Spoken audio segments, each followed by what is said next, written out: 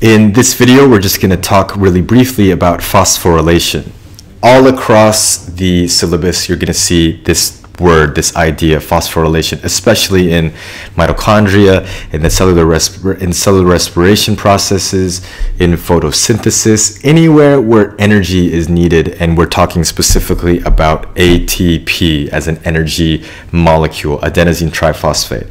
So just to give an overview here about what phosphorylation is all about. So here's a general protein, and we're going to phosphorylate it. So you can see this molecule here, this is ATP, and what ATP does, why we talk about it being so important for energy currency, is it donates one of its phosphate groups over, and in the process it loses a phosphate group and becomes ADP. ATP, adenosine triphosphate, see 1, 2, 3 phosphate groups, becomes ADP, or diphosphate, 2 groups, and there's where that little phosphate has gone. So in, for example, something like glycolysis, which is the first step in the process of cellular respiration. Glycolysis happens as pretty much the only step in anaerobic respiration, or it's the first step in aerobic respiration. So let's take a look here.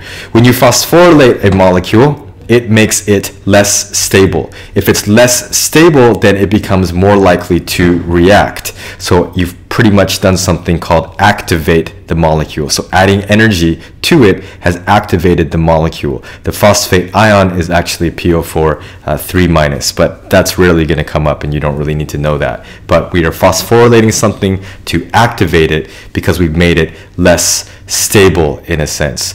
Many metabolic reactions require ATP. If you just look at glycolysis here, this diagram is way more detailed than what you need for even higher level IB diploma program biology. But the truth is, the more you learn this and the higher up you go in college or advanced college classes, you'll see that the actual reactions, there's a lot more that are actually happening. And each one of these is an important reaction. And several of the steps you can see require the use of energy, ATP, which they've shown with a cool looking sunburst to remind us that ATP is all about energy.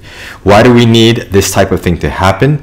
Well, because a lot of reactions don't have enough energy to be able to proceed, and that may be a good thing because we don't need every single possible reaction to be happening all the time. If we can somehow prevent them from happening and only make them happen when we need them and produce the substances that we need, then the ATP can be kind of a trigger to make sure that that reaction only happens when it's necessary. So energy absorbing reactions need to be linked to energy releasing reactions. And for those of you who are interested in making a chemistry link here as well too, endergonic reactions need to be linked to exergonic reactions. In other words, energy absorbing reactions need to be linked to reactions that are producing energy. It also allows us to not have to constantly be replacing our used energy sources. If you can figure out how to link one reaction to another, we don't have to rely on external energy for everything that we're doing.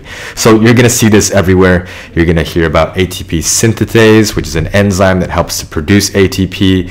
You're going to need to point out where ATP is used for a lot of different reactions in respiration and in photosynthesis.